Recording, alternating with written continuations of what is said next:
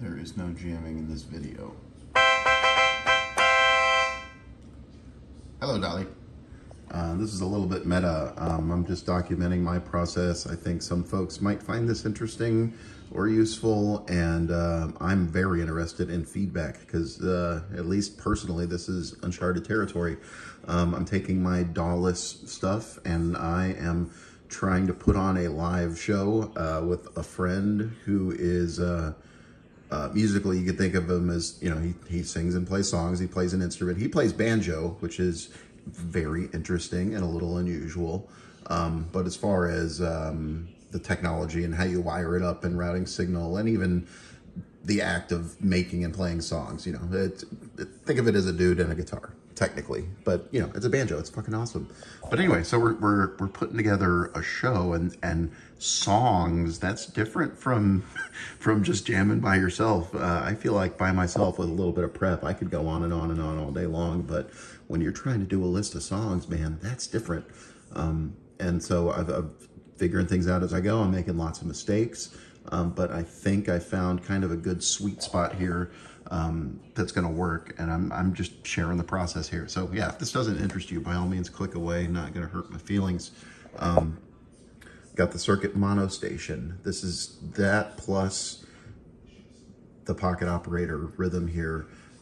I think approximately this thing is going to be doing just kick drum, and we're going to be saving bass lines on here because I've got lots of slots I can save sessions to. So that's a good place because we really got to plan the sets. So I'm going to have songs in order on here. I've got clock from the mono station. I've got a splitter, so the clock for the mono station's going in here. For now, I've got the audio of the mono station also coming in the pocket operator, which is convenient.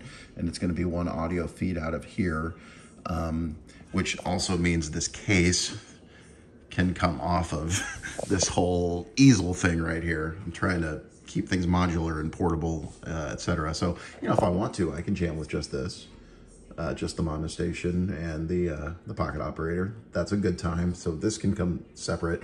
I've got to rig something for the top here so it stays open. Right now, I just got tape for right now. So I've got session saved here, you know, lots of patterns, cool variations. This machine is a beast. I can improvise on it as well. For monitoring purposes, I'm noticing the banjo is freaking loud. It's important to keep that thump here.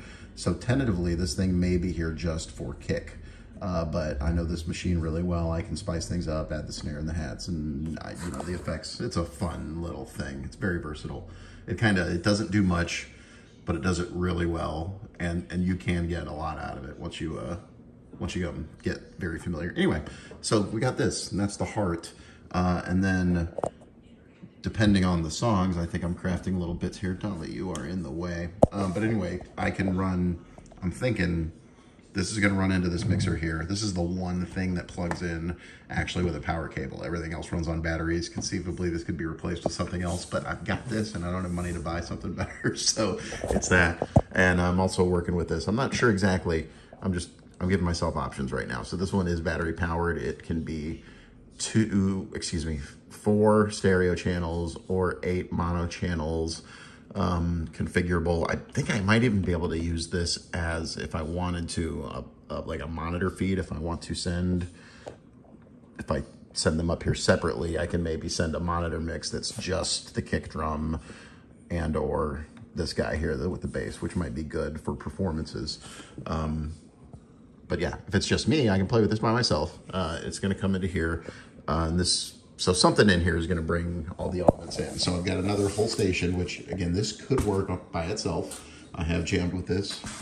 It's self-contained, following the Ricky Tynes adage, of course, depending on how you look at it. I've got my drum machines, I've got my synths, I've got samplers, everything I need right here. And of course, the Volca sample can save up to 10 slots.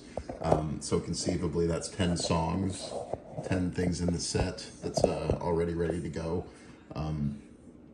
But I'm also thinking kind of as a hack, and I got, you know, I have to take notes and do things very carefully, but if I've got 10 voices, say, you know, 10 patterns total, you can have 10 voices per pattern, polyphony of 9 because of the choke group. But if I only use 5 sounds and I mute the other 5, then I can squeeze 20 songs, or 20 pieces or 20 parts at least, out of the 10 that are on here.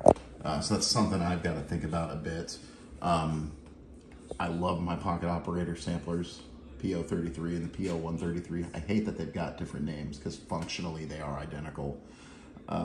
Other than resetting them, actually, oddly enough, I don't know why that is. If you do a factory reset on the Street Fighter, it takes a couple minutes, whereas on the original KO, it is instantaneous. And most of the time that doesn't matter. Actually, the way I'm looking at these things, it kind of does, because I'm looking at, ideally, I want to make longer sets, man. I'm really stoked about trying to put on a very compelling live show. Eventually a pretty long one, and or one that can change a lot with only 2 people, with myself and my buddy Ben here. I think the mix of his banjo and singing, he's a great songwriter, and he's got interesting taste in cover songs, just clashes with my taste in a great way. So we're putting stuff together. I can't arbitrarily change the pitches on these. You can sample whatever into it, but that's a process. I don't want to do that on stage.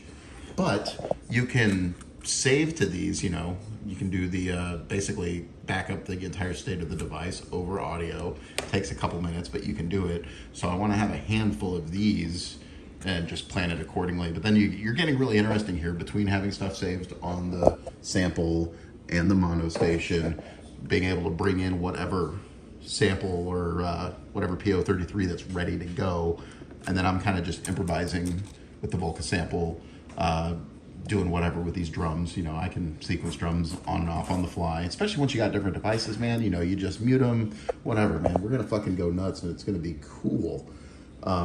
But yeah, once you start multiplying devices, there's so many different ways to do it. So the heart, the brain is here, the thump and the bass.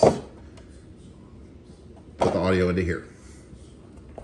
Separately from all that, I'm setting up songs on here, having the things saved the right way on this guy, bringing in the right pocket operator with the right configuration. And as we go down the set list, just make sure I'm on the right session on here, right patterns on here, right device in here. I'm gonna have checklists like a freaking pilot, and then bam, we press play. Once all the parts are moving though, I know the pocket operators and such well enough. I can jam. Y'all know I can jam. So, that's how we get through those songs there. And then separately, also, I'm gonna have these other little mini rigs. These are from frickin' Dollar Tree. They're like $3. It's very lightweight, very convenient size to just stick a few pocket operators in. And I'm need to upgrade the collection, man. I have 2 of the Rhythm, but this one works, but it has a cracked screen. I can deal with it jamming at home, but not knowing the sync settings. Thank you, Dolly. Not knowing those settings when you're live on stage, I have found out firsthand can be a real hassle. I am taking this to open mics and working with my friend Ben in open mics, and we are flailing, and it's great. We're having a blast, and it's got moments where it's fantastic, but we're learning. This is uncharted territory, man. I freaking love it. So in the PO33, I've got 3 of these. However, Dolly, please don't eat the styrofoam. Bro, this is why I have a lid.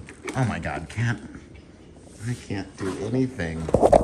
Bro, I love you, but you got cheesy crazy. Yeah, this is temporary.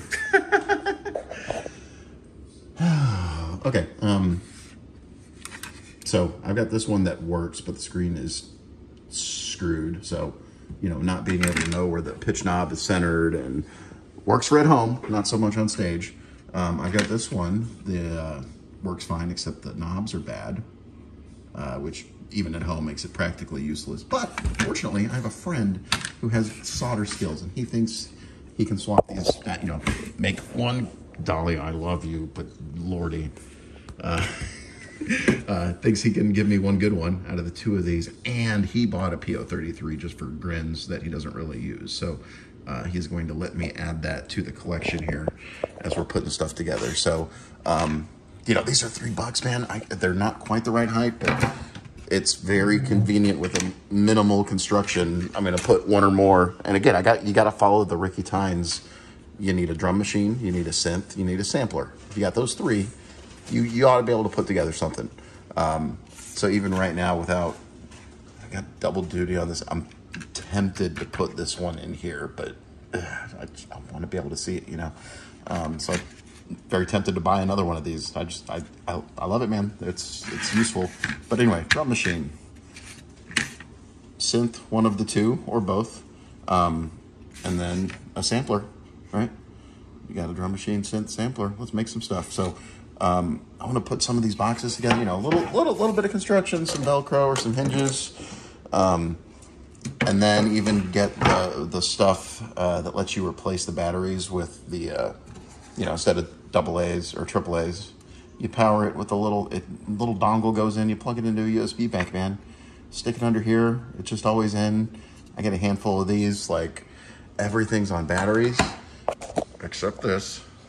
You know, if I need one outlet, that's fine. But again, and I'm making modules here, right? So I'm putting a set together and I'm planning that. If I want to set this up and just plug in my speaker and just jam out on a couple pocket operators, I can do that. If I want to grab the briefcase and just, I got one synth in the drum machine, I can make a banger with that, no problem. Let's go. Grab that case, you know. This is going to fit in. This is just for complementing stuff live. It's almost literally a toy, but it can play notes. It can do scales. It's got a handful of sounds. This sounds nice through the NTS1 and or the Monotron. I want to play with distortion pedals and stuff, so that's another aspect. And again, I'm thinking in modules that go into the mixer here. So the brain, the foundation, put songs together, add the spice. You know, I can play guitar a little bit too. So I'm figuring it out, but man, I am so freaking excited.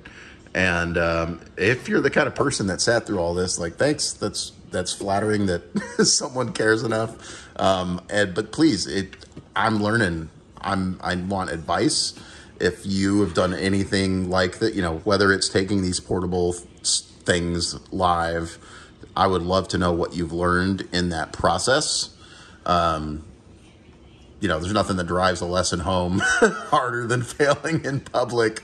It's very hard to embarrass me at this point. I'm very comfortable as a person, and I'm just having fun, and I'm trying to work on my craft, and I take my craft seriously, but I don't take myself seriously, you know.